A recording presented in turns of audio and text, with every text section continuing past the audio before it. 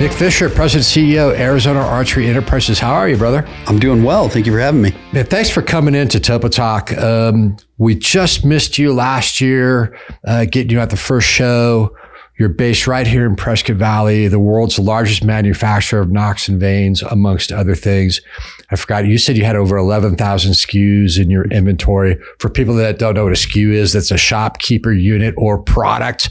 So these guys have over 11,000 products in their lineup. You can check them out at arizonaarchery.com.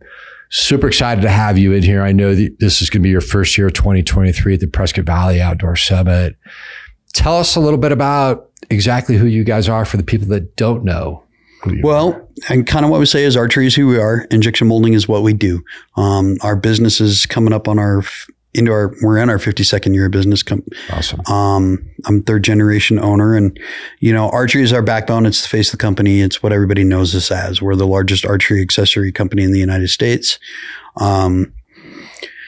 But we also do a ton of other stuff. There isn't hardly a market we don't touch with the injection molding side of things, whether it's cell phones, automotive, medical, aerospace, home goods, architectural.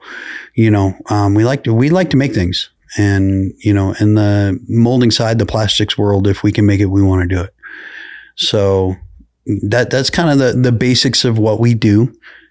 We've been here in Prescott Valley since 1977. Wow. My grandparents bought the company originally in 1971 from Max and Joel Hamilton, which they were the originators of the production level plastic vane. And they were 71. My family, my grandparents, and my dad and my uncle were still down in Apache Junction. And they moved up here again, 1977 to the same location we're at now. And we just expanded from there. We got into injection molding in the early 80s and then found out right away that injection molding had a lot of application. So expanded that. My dad, my uncle, and my grandfather went to numerous expos around the country just trying to look at the possibilities for injection molding, and found out there's so many industries that it was necessary for. Interesting. And our first customer, we still produce the same products for that we did in the early 80s in night vision products, Litton. Oh, really? Okay. Yeah, Litton Industries? Litton Industries. Okay. Yeah. And they make night vision products is what we do a lot of their components for. I remember the first time I was introduced to that name, it was the microwave in 1976, I think it was. Okay. I was living in Woodland Hills, California, and my dad brought home my mom this big metal box, had the turn dial timer, and it said, do not put metal in here, which my mom did. She wrapped it. She was, I didn't know tinfoil was metal, and blew up the thing. But Litton Industries that's how I think that name became a household name. Wow. Yeah. I didn't even know they did microwaves. Yeah, probably pre you. Yeah, probably. Right? That's awesome. So were you guys doing things like nocks and vanes in archery world before that, or through the research that your forefathers did? Plastic Fletch, founded in 1958, was just plastic vanes. Okay. The first production level plastic vane. And then we got into injection molding to produce nocks in the late 70s. That was just where it was the eyes open to the possibilities of injection molding. And even to this day, everything we do in injection molding funds our love for archery. We invest a ton of money into the archery industry, the sport itself, all the organizations and events to, such as yours, right. Coming up here for the Prescott Valley Outdoor Summit. Injection molding provides the funds to allow us to invest into those events and the sport itself. So let's talk about the industry, because I don't know a lot about it. Mm-hmm. Own a few guns, as a lot of us do up here in Arizona. Now, always wanted to get into archery and target shooting and even hunting in the future. The equipment looks daunting sometimes, but where's the industry going? Where's the growth? What do you guys see happening? It's interesting, archery's evolved just an incredible amount, basically since the turn of the century. Technology has changed so fast. I mean, just as long as tech has and software design concepts have evolved, the abilities of the compound bow and now crossbows are just on another level that Right. People that go back in the 90s and 80s, and archery was much simpler. So now I think now the human is evolving. We're kind of gotten to a point where I think Matthew's archery owner and founder Matt McPherson put it best a couple of years ago, where we're splitting hairs now in the compound bow world. Technology now to actually make real improvements, it's expensive. Right. And you can see that just in bows now. I mean, a high-end bow used to be $800, say around 2010. Now they're $2,000, and performance-wise, they're certainly better, but the exponential value isn't there. Right. Whether it's the bows are a little lighter, vibration is better, speed, not necessarily any better. Right. They might aim better. There's just more thought process, and that's just from experience. But I think now, again, the real growth in archery is in the human. The hybrid athlete, the hybrid outdoorsman, with the influx of, physical fitness being such a big deal to extend your range, extend your health, your abilities. You still have the same guys who, they're going to climb out of their truck and walk 100 yards and climb in a tree stand and sit there all day and eat Reese's Pieces and jelly beans. But especially out west, me being one of them, I used to be one of those guys who wasn't in shape, and the love for the backcountry and experiences that you can only get there if you're in shape, good enough shape to get there, is what drove me to get in shape. And that's where archery is headed now. Right. You have a really cool organization that kind of started 2010, but really has exploded in the last 3 or 4 years, called the Total Archery Challenge, TAC. Okay. And they're up to 10 or 11 events nationwide now. And for their first 4 or 5 years, they were just at Snowbird in Utah, just outside of Salt Lake. And that place has exploded. I'm coming from a lot of target basis in archery, and I'm used to the same 1,500 shooters at every event. And it's all competition based, and, sponsorships and sponsor deals and kind of like NASCAR, you know what I mean? Right. With the belief of what wins on Sunday sells on Monday. Well, these TAC events, it's a whole different. Nobody's asking for anything free. It is kind of you and your buddies, but it's not like your beer drinking buddies. It's extreme. It's on extreme terrain, right? Long shots, and these guys are here developing themselves. It's super cool to see. So let's talk about a little bit about the hunting world, because you have a lot of folks that obviously dislike it, but they may not know how important it is from a conservation standpoint. Can you kind of help enlighten our listeners and potential bow hunters, for example, or even hunters? For me, it comes back to COVID. I was never against hunting.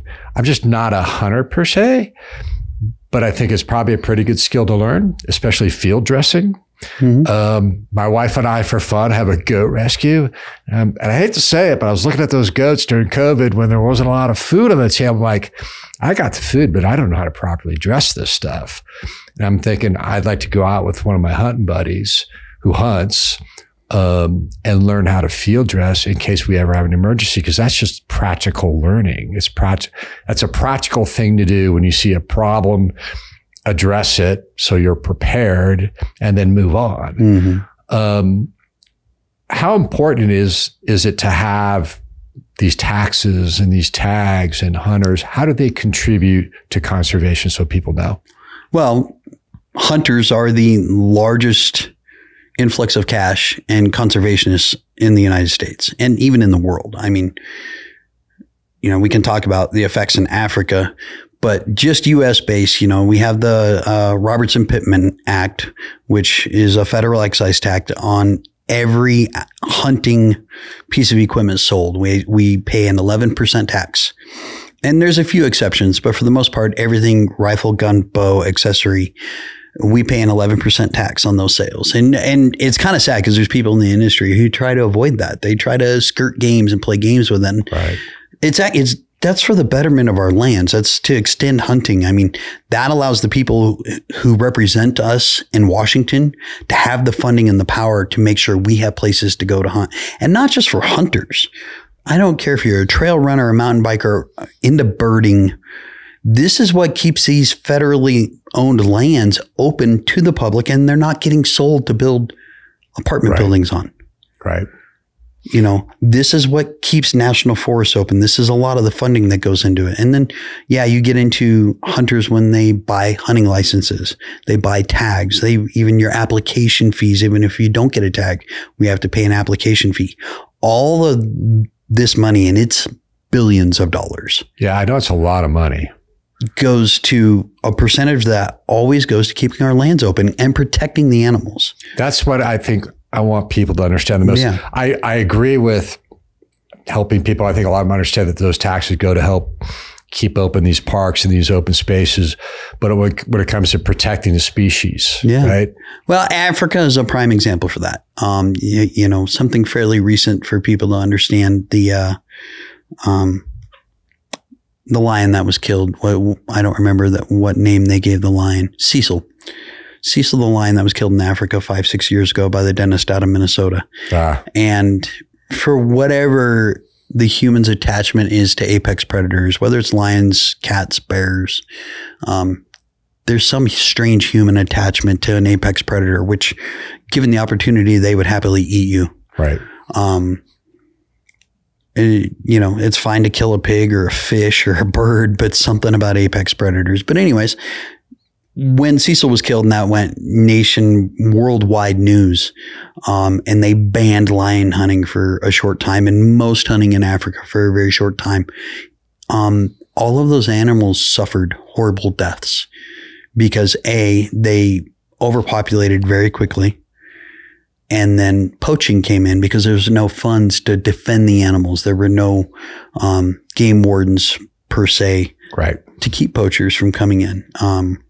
Because again, I mean, not so much in the US, but in Africa, if you go hunt in Africa, every game species that is taken, all the meat goes to local tribes. It feeds them. It feeds their kids, their families.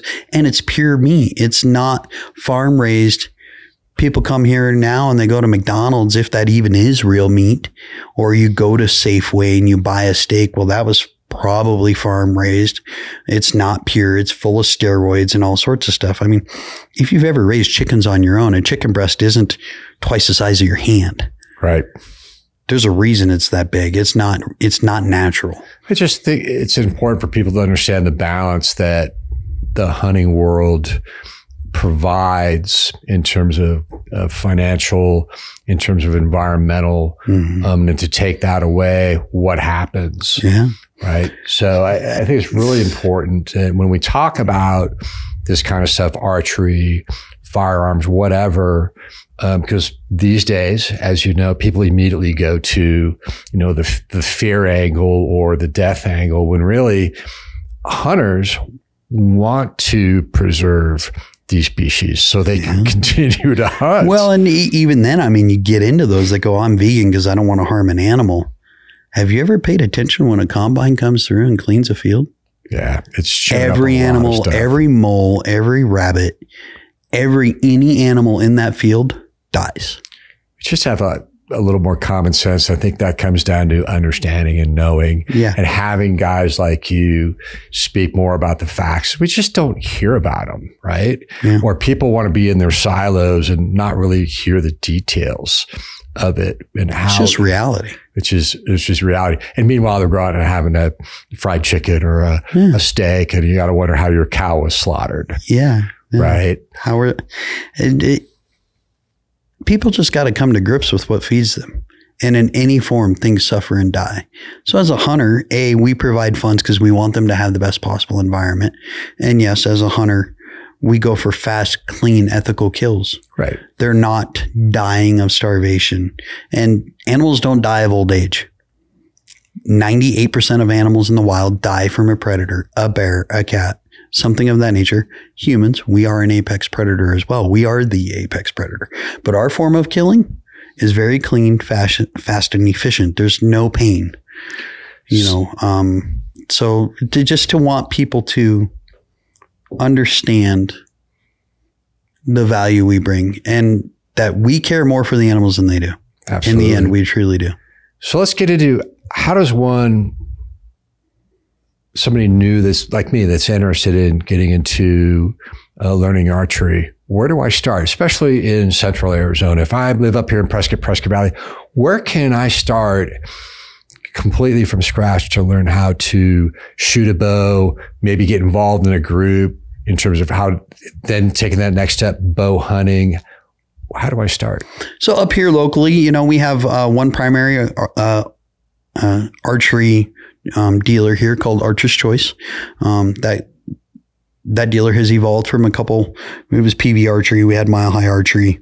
They've all merged over the years, but it's now Archer's Choice, owned by a very good family that moved here recently in the last couple of years. They're a good group. Okay. And you can walk in there at any time and they're going to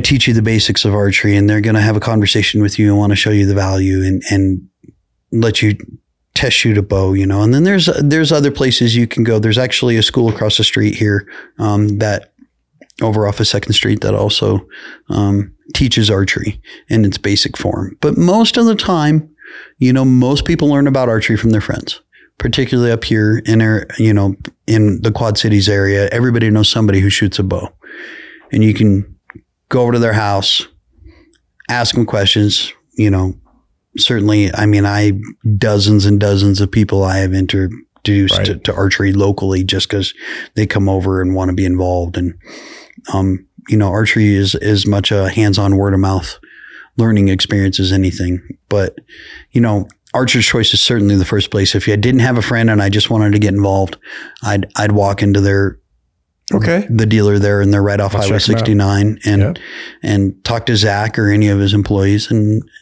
just say, hey man, I want to get to know about this. Can I try a bow? And do they have like an indoor range or an outdoor range? They have just a little spot you can shoot. They don't have an indoor range yet. Their new facility, they're working on expanding into that.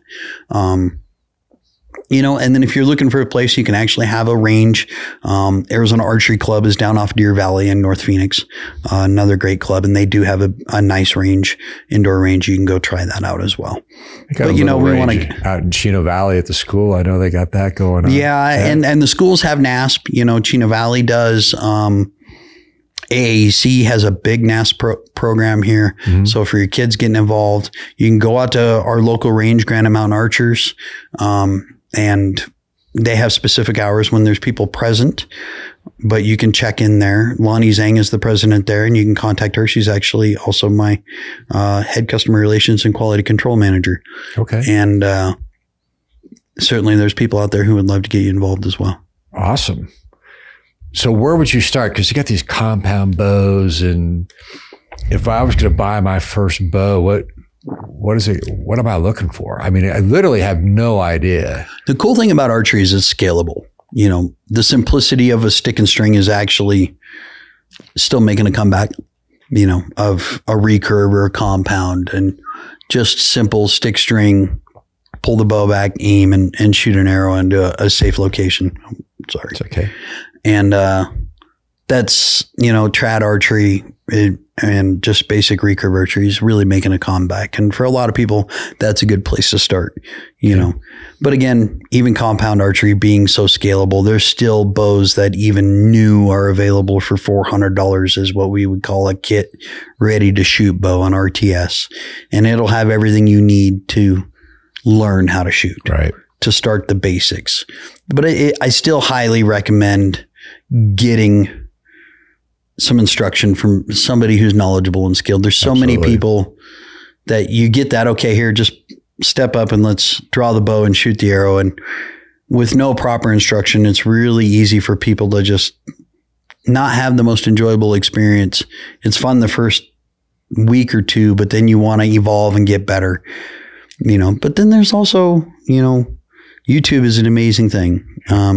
John Dudley has a really great from basics, what he calls the School of Nock on YouTube from Nock on Archery. And you can go through the School of Nock and now 10 years of different just video by video of things to work on and to grow and improve your form. and there's tons of info on YouTube for that. But it's still, in the beginning, it's always good to have somebody help you with the basics. Right. And to get started. Have you seen an upswing in growth in business because of COVID and the movement to get outdoors in combination with right just before then? This is, I don't know, 2017. I can't recall. Groups like Fieldcraft that started out here. I know Mike's moved on to like Utah and it's just grown exponentially. But we see groups like his, talking about bow hunting and being prepared because you might not always have a firearm, but just the skill itself is a great skill to know. So you've seen a lot of growth because of all these different things that have kind of just intersected at the same time. Yeah. And like a lot of things in the economy and life and even archery, we see those 7-year waves, right?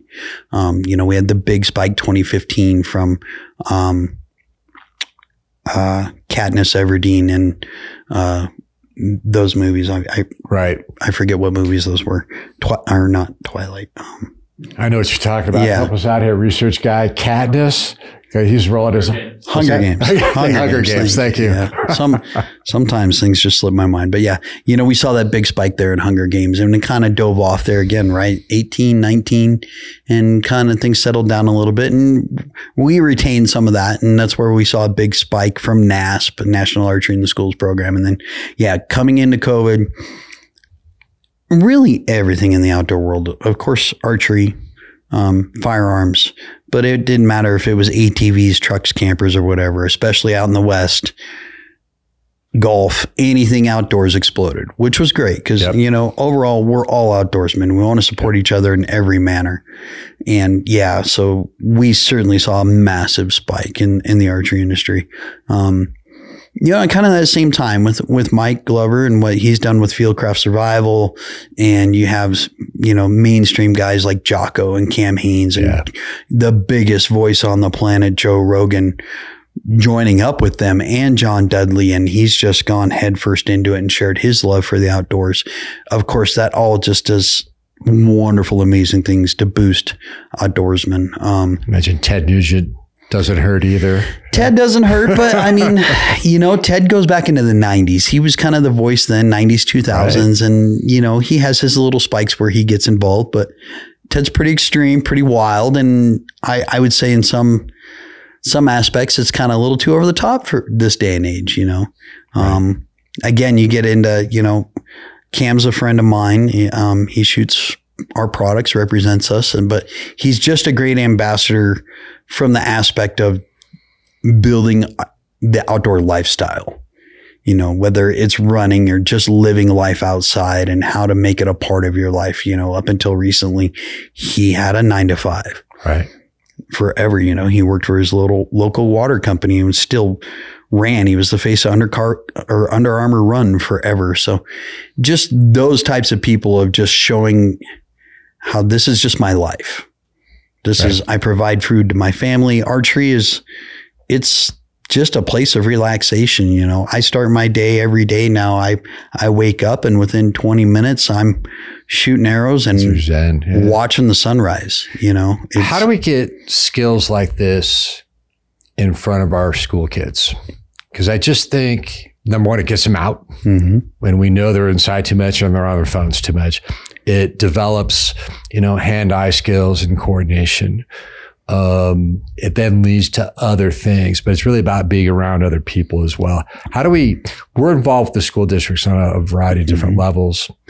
How can we get the industry in front of them and get them out and teach them how to? Well, ultimately, school districts or not, it starts with the parents. Right. It starts with the parents and just cultivating the outdoor lifestyle and the values it brings. I have 2 daughters, 5 and 15, and I've raised them outside. My oldest is a 15, a very accomplished hunter and outdoorsman herself, loves being outside. And she's still a 15-year-old girl that will stay up till 2 a.m. on her phone. Yep. But hunting and camping season comes around. That's all she wants to do. That's awesome. Because we, as a young child, instilled the outdoor lifestyle and those core memories.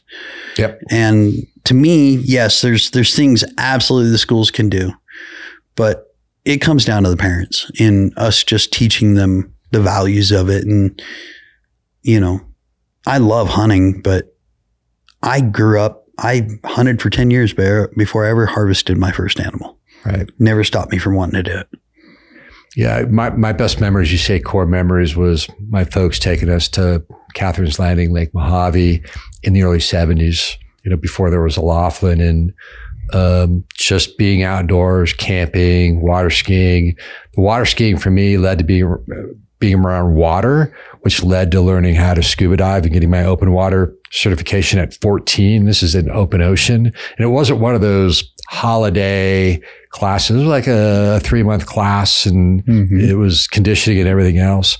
And that led to much later in life, the challenge of becoming a pilot and getting my pilot certificate. It just leads to other things that you just don't know, because it's a challenging skill, right? And it can be physically challenging. But these core memories early and challenging our kids and our families to get out and do these things, I think that's getting lost in all this distraction technology that we see, right? Technology. Yep. You know, get unplugged. Yep. Get unplugged. Get outside, get unplugged. You know, one of my just favorite things is take the kids away from Wi-Fi.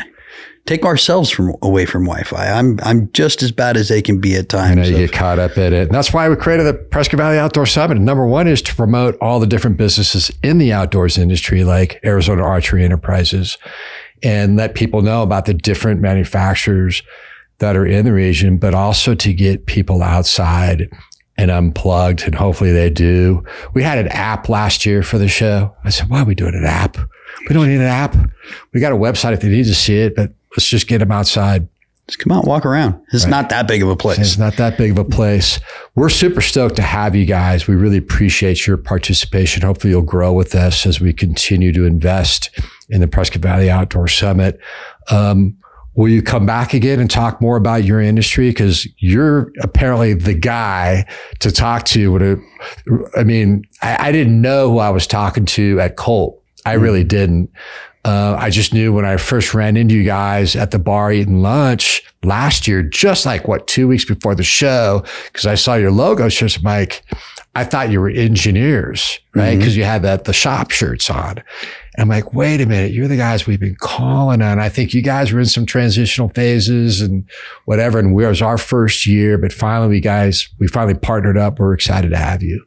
Yeah, I'm looking forward to it. It'll be fun. And yeah, you actually caught my cousin, James, he's part of my marketing team, and he's also one of my head production supervisor now. And I know you guys connected. And yeah, we were in an interesting transition last year in our marketing phase, and I was in a transition of buying the company. And so my availability was very slim. Gotcha. So, but he made it a point to go and see the event. I was actually out of town during the event, and but he made it a point to go to the event and put in a good word to me to make sure we met up. And you had contacted me a couple of times this year, and I was just in one of my busy stretches, and obviously it was meant to be catching me there at Colt again. And at Colt, yeah. Yeah.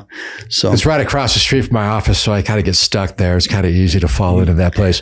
I can smell it from my shop. So I got to keep my window closed. Nick Fisher, President and CEO, Arizona Archery Enterprises. Thanks for coming to TOPO Talk. We'll see you at the 2023 Prescott Valley Outdoor Summit. We appreciate you. Thank you, man. Thank you. Thank you for having me. All right, you bet. Take care.